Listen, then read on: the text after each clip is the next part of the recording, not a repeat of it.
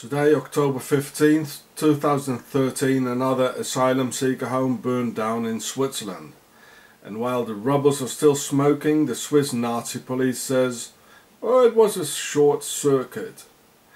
The very same thing they always say, it was an electrical short circuit.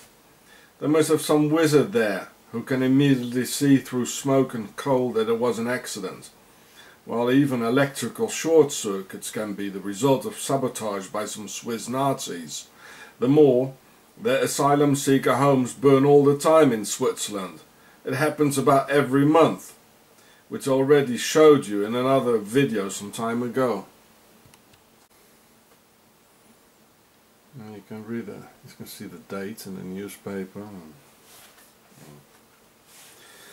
I'm tired of showing what's really happening here in Switzerland, because the Nazi state of Switzerland stands above all laws and can do how it pleases. Nobody intervenes.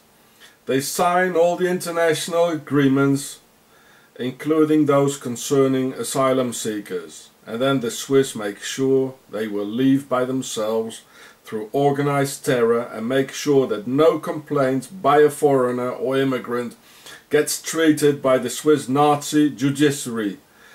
So there will never be any international follow-up like in Strasbourg European Court.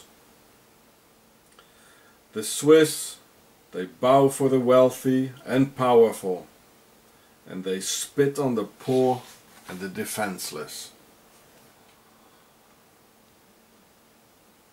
There you can read the whole story.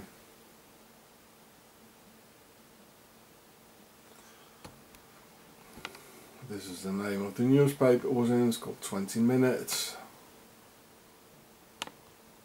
Nice, charming country.